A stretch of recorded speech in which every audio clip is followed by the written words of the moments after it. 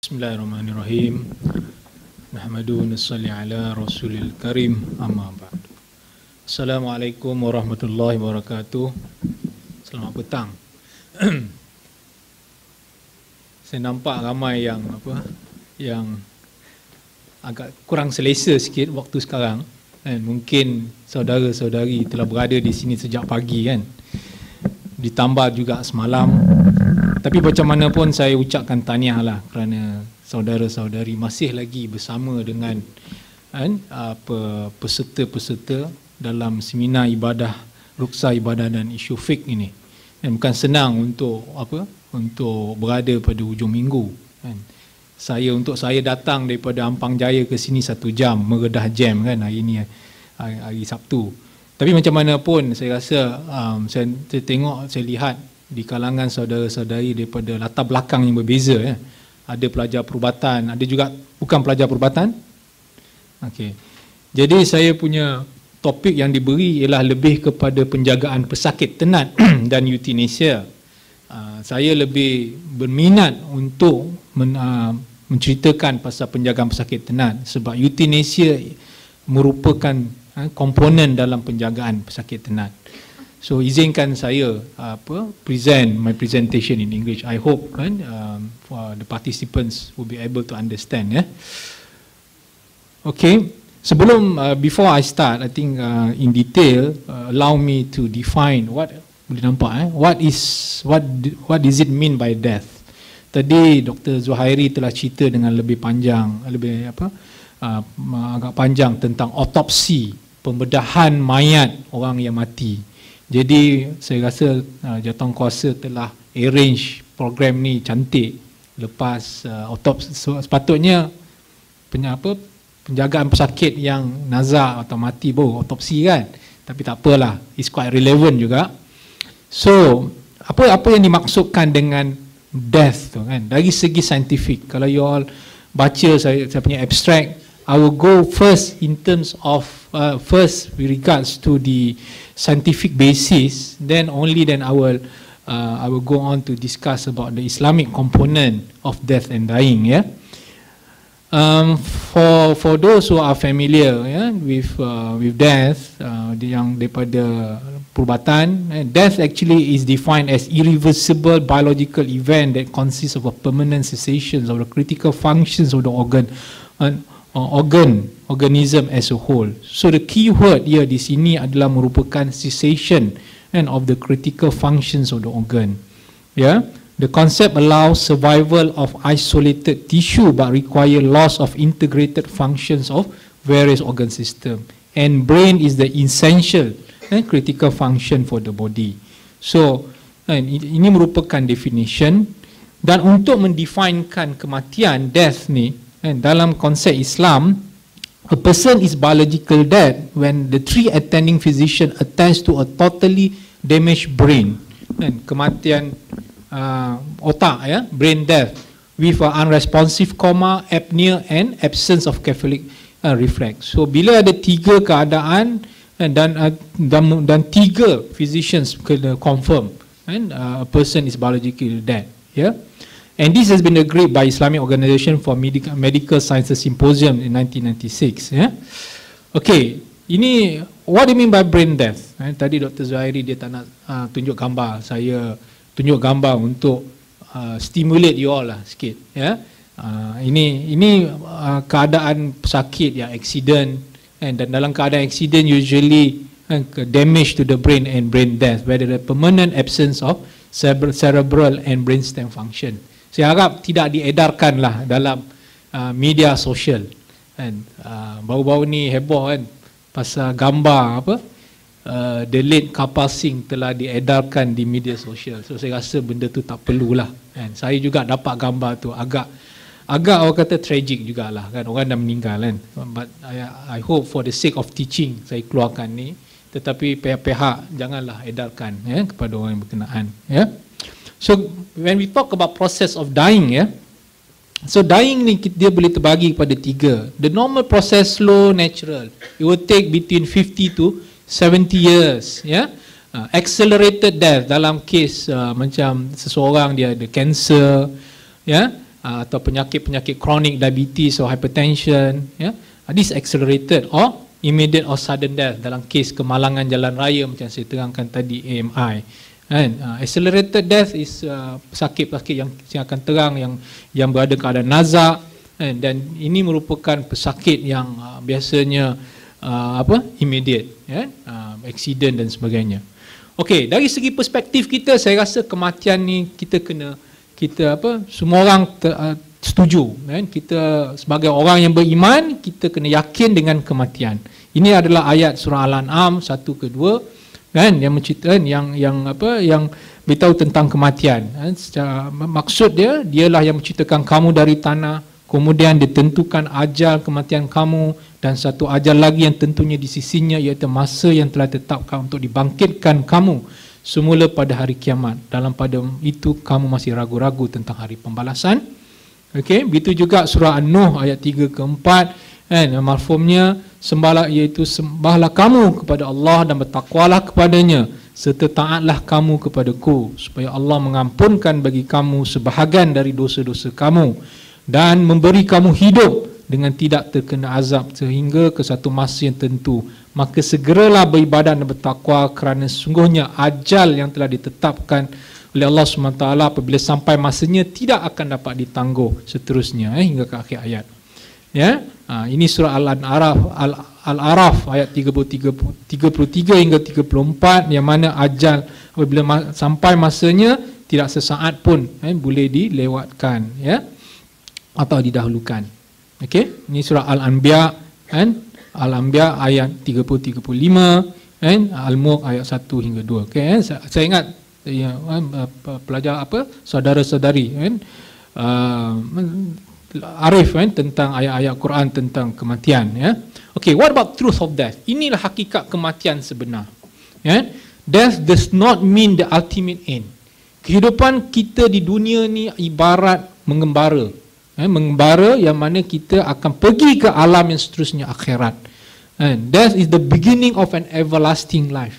Apabila seorang tu mati, maka bermulalah kehidupan yang sebenar. Apabila dia masuk ke alam kubur, maka disitulah bermulanya, ya, the real life which has no ending, yang tak ada penghabisan. What will perish is only the body, badan sahaja yang akan binasa, tetapi roh dia, soul dia akan sentiasa hidup. So sekiranya seseorang tu menganggap kematian tu satu nikmat, maka tidak ada masalah baginya, ya.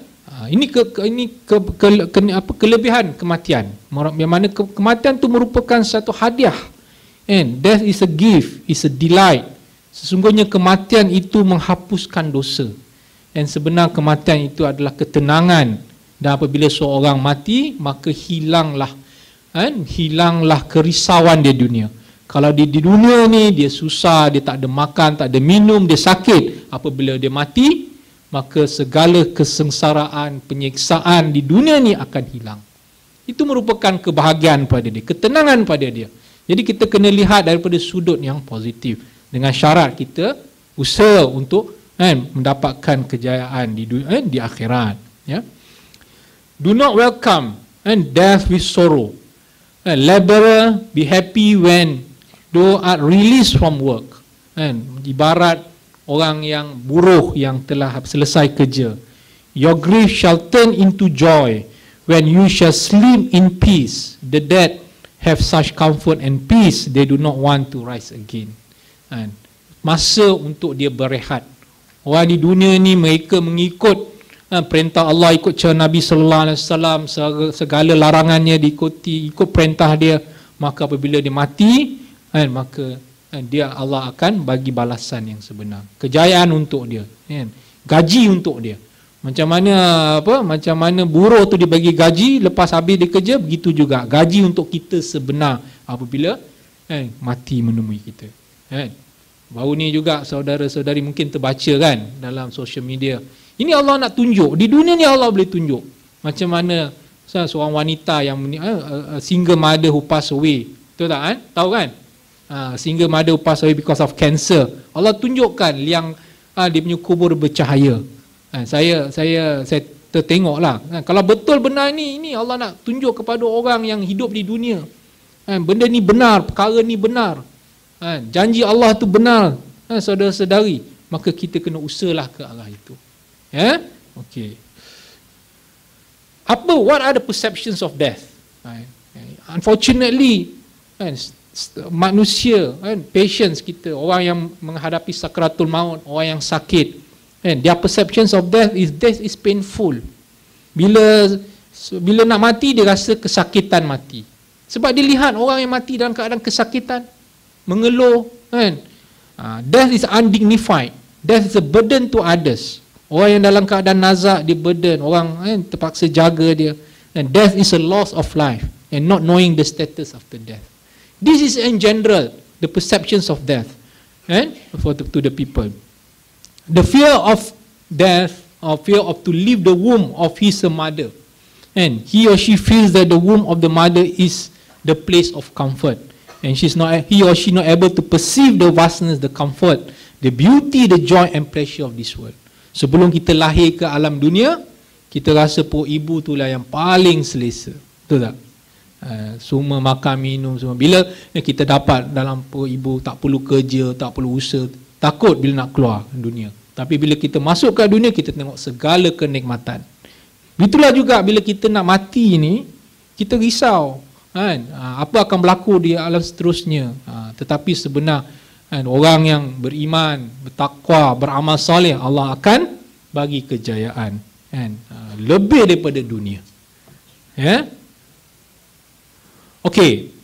Orang yang dalam keadaan nazak, dying patients, they have this physical incompetency, stage of physical incompetency, yang mana mereka tak mampu, tak ada daya, tak ada upaya, as a result of complication from end organ damage, for example end stage renal failure, cancer who has spread to various organ, infections, metabolic derangement and surgical problem. These are very common things as healthcare providers we are seeing. People who are dying from terminally illness, and the process of dying in the dying person, usually mereka dalam keadaan sakit, pain, they are in pain, especially in cancer patients, they have cancer pain, mereka tak lalu nak makan, mereka tak ada selera, mereka kurang appetite, they have organ problem, incontinence, nausea, vomiting, respiratory problem, ulceration, they cannot care for themselves. And of course from psychological effect, is they are sad, they are grieved, they are anxiety, and they are delirious. So everything which I mentioned is the process of dying a person, they will encounter. And these are the psychological impact. And as you all know, they are shock, denial, they have a problem, shock, denial, anger, bargaining, depression, and acceptance. Okay? So what physiological tasks that can be gratifying and therapeutic? So seorang yang mati, kalau mereka ada ciri-ciri seperti ini, maka mudah untuk dia menghadapi sakratul maut. Forgiveness, feeling forgiveness, finishing unfinished business, relinquishing roles, celebrating special day, saying goodbye. So they are looking forward untuk meninggalkan dunia ni. So that actually as a therapeutic untuk mereka menghadapi sakratul maut. So the important aspect in the care of terminal patients and for doctors, kita kena anggap bahawa human body itu is a trust, an obligation for us to seek a cure, and patients should right to know and they themselves. So dari segi aspek Islam, the issues that I want to bring up here is living will and advance directive.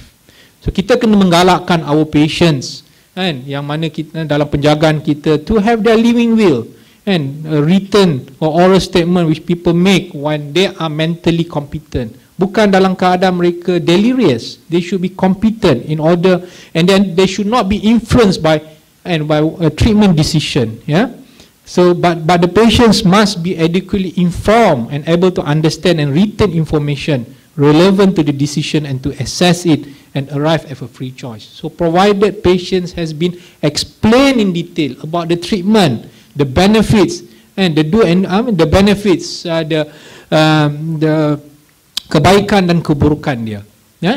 So bila they have done that, so they are able to give their decision, to put in their living will and advance directive. What do they want? Especially when they are in coma. Okay, what about nutrition and hydration? Selalu diungkitkan perkara ni. A person who are dying dalam keadaan they have only few days or hours of life. Should we give nutrition and death?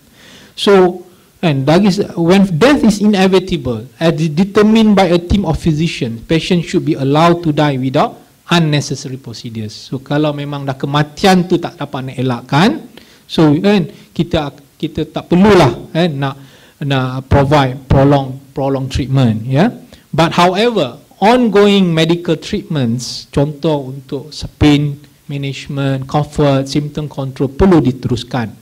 And mechanical support can be withdrawn. So patient should be treated with full respect, comfort measures and pain control. No attempt to withhold any nutrition and hydration. And okay, what about mechanical life support? Ini bila adakah seseorang perlu bergantung kepada alat support? So dari segi aspek from Islamic Judicial Council, mereka telah berkumpul dan bersetuju, iaitu once treatment has been intensified to save a patient's life, sekiranya rawatan tu dah maximize dah, dan kematian tu tidak dapat nak elakkan, so life saving equipment cannot be turned off unless physicians are certain about the inevitability of death. Barulah equipment mechanical life support boleh di withdraw. Islam law permits withdrawal of futile and disproportionate treatment on the basis of consent of immediate family members who act on the professional advice of the physician in charge of the case. So it is the process of life that is to be preserved, not to the process of death. Okay. What about DNR? Selalu kita dengar pasal do not resuscitate orders. Kematian tidak dapat seperti mana saya nyatakan tadi, kematian dalam Al-Quran tidak boleh nak dielakkan.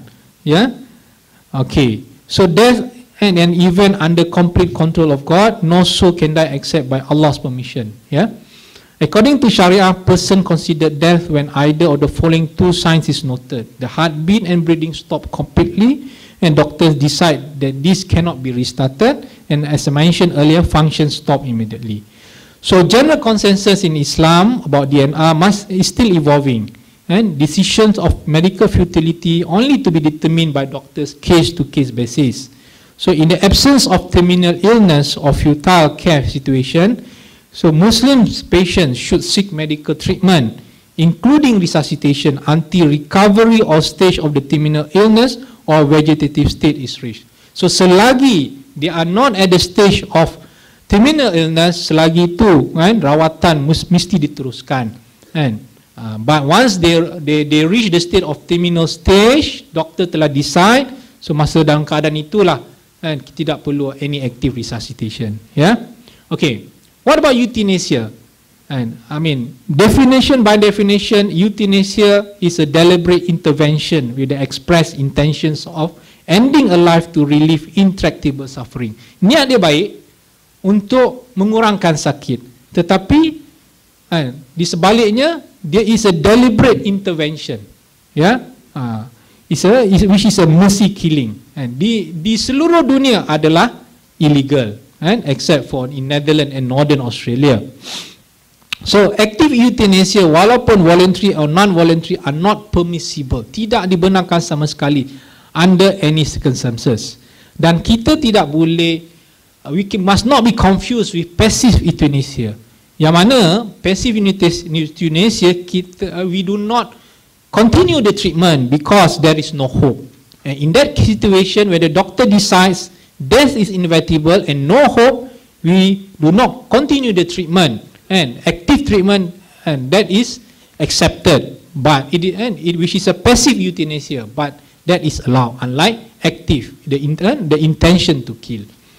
Okay, giving patient assistance to die is illegal. What more important is we must provide open discussion, find out kenapa dia minta, reasons why they ask for euthanasia.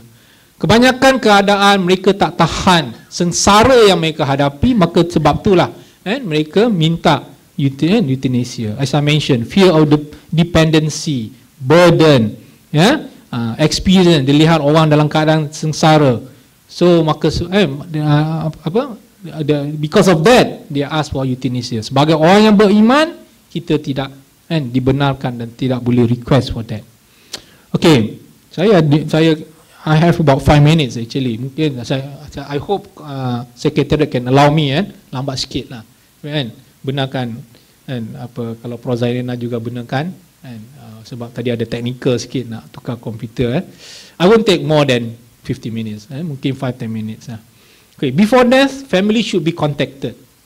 Kita kena beritahu family, gather, call all the children, and when they are, wherever they are, kalau boleh, and it's good to have visitors, sebab orang yang melawat pesakit ni, dia bawa pahala, dia bawa rahmat, jadi memudahkan pesakit untuk dapat kebaikan, and Quran recitation is desired. Muslim patients asked to be reaffirmed about their cardinal belief.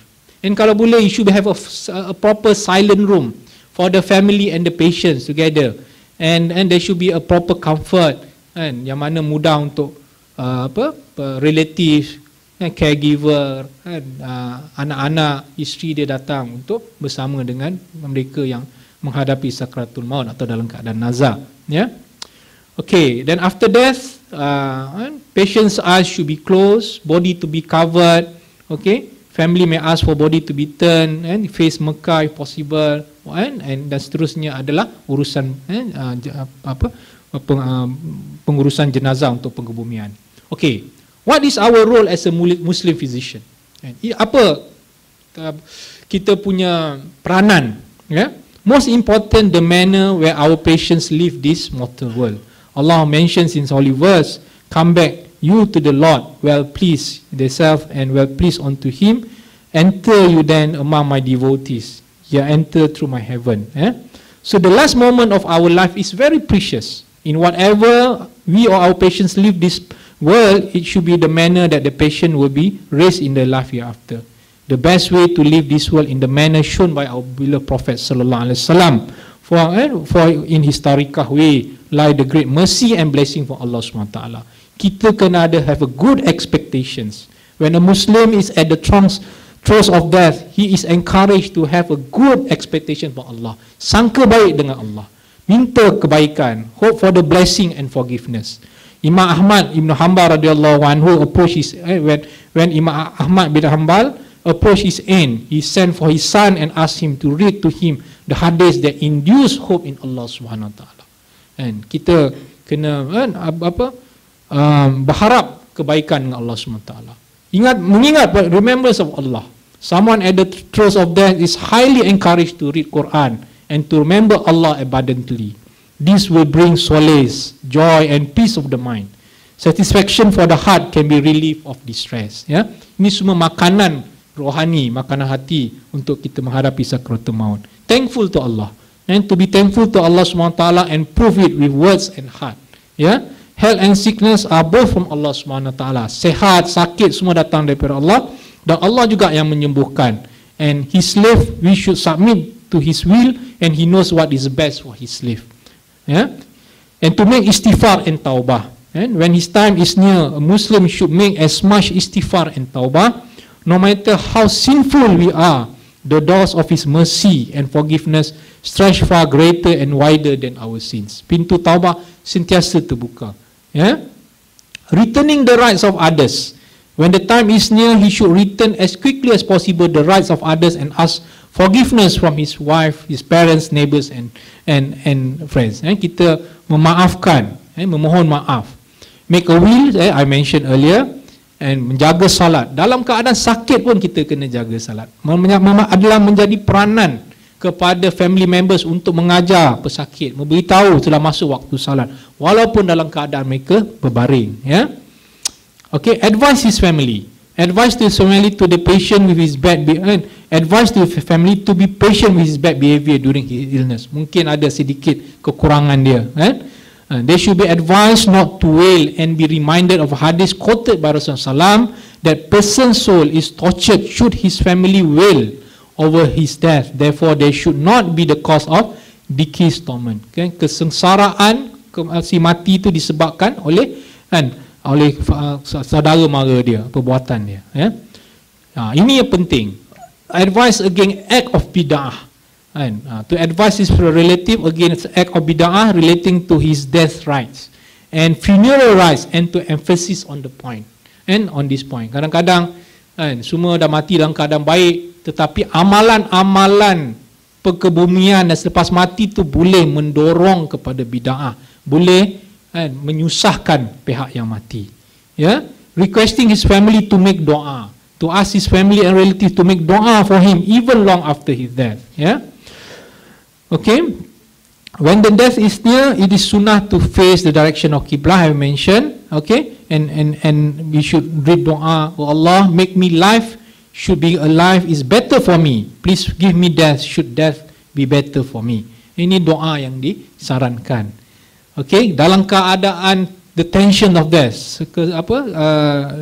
kesengsaraan sakratul maut, perlulah baca surah Yasin. Ya, sama ada minta family dia baca. Ya, okay, and then a person who is close and loved by the patient should be close at his side, mengajar dia untuk ucapkan kalimah la ilaha illallah, untuk meletakkan keyakinan dia pada Allah SWT.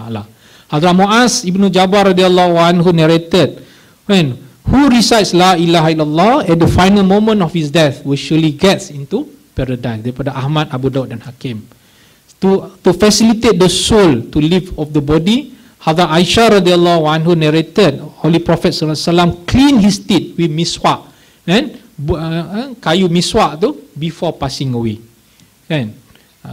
Hazrat Zaid ibn Aslam radhiyallahu anhu narrated, when all the good acts of the believer have been taken into account, dah habis dah kebaikan dia, and still run short of the requirement, ada masih lagi kurang, the death for him is made painful, kematian dia dibuat menjadi kesakitan, agar segala dosanya diampunkan oleh Allah SWT sebelum dia masuk ke dalam syurga. Daripada Ibnu Abi Dunya, daripada Hazrat Zaid bin Aslam radhiyallahu anhu. Okay, Hazrat Aisyah radhiyallahu anhu narrated, Holy Prophet SAW to have said that for a believer there is a reward in everything, and every severity of death is rewarded. Segala kesusahan kematian adalah pahala. So, in summary, death is a sure event for all living creatures. Medical limitations in defining death as cessations of tissue, life and function. Our perspective of death as cessation of the worldly life and transition into barzakh, not the end, but a beginning of an everlasting life in eternity. You need to realize the various processes of dying and their significance. I would need to prepare for this sure event, and not only for us, but also for our patients and the ultimate outcome. Terima kasih.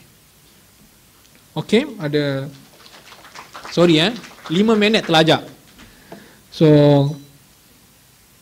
question and answer. So saya dibenarkan untuk select lah soalan. Saya nampak di sini ada 2 soalan. Soalan pertama, what is your opinion about the poor who cannot afford to get treatment from their serious diseases? Pandangan dengan orang yang susah. Okay. Okay, soalan kedua. Bagi saya fikir dulu. In case of death in line, which method is preferred in Islam? Ni death in line, DIL lah. Non-active resuscitation or active resuscitation according to Islam. Okay, soalan kedua senang sikit lah. Death in line maknanya memang dah harapan tu tipis. Prognosis wise tak ada harapan. So seperti yang saya cakap, there should be no active resuscitation. Kita tak perlu dah nak menyusahkan orang yang si mati, except memang ada harapan, maknanya for example, the problem will not actually can be helped in order for him to stay alive. Dalam keadaan macam tu perlu. For example, infections, we should treat the infections. But a person who already gasping, dying, so active resuscitation is not required here. Okay, balik kepada poor who cannot afford to get treatment for their serious disease. I would like to quote, probably yang orang yang tinggal di kawasan luar bandar susah, kan?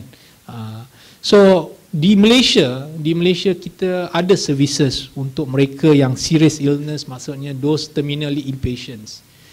But unfortunately, it only available in the big city. So in the rural area we do not have. But of course dia boleh rujuk kepada pihak kebajikan.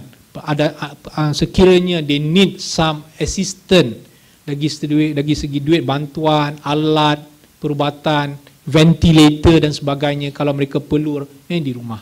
So boleh dia mendapatkan bantuan daripada pihak kebajikan, kan. Biasanya doktor di hospital dia akan uruskan, macam contohnya pesakit yang chronic lung diseases, perlukan alat pernafasan, oxygen home therapy. So they are available.